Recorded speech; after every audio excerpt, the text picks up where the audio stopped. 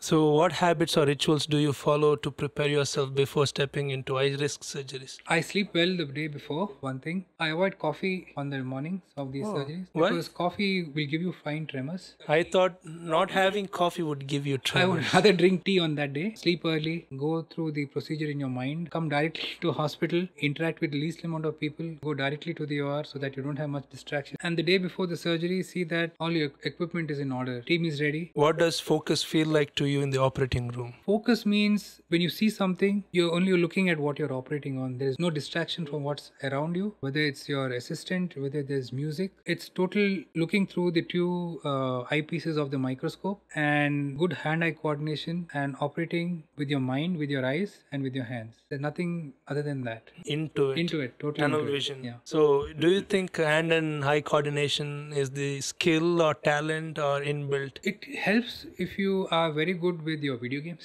It gives you a good perspective in handling instruments, especially surgeons who do laparoscopic work. It will help you to give your vision and guide your mind and your actions through your hands. That video game should be fine-tuned to the microscopic wave of the micro movements. Micro movements, right? hand movements. Is there a kind of beauty in surgery that only a surgeon sees? It's the dissection of tissue planes. Right from when you open the skin, go through all the layers, the fat, the muscle, for a neurosurgeon, the bone, the way you go in with the least amount of bleeding, with least damage of... So that is the beauty of surgery. Yes. Like layering, how you get in and how you come out. The least amount of damage or trauma interface. to the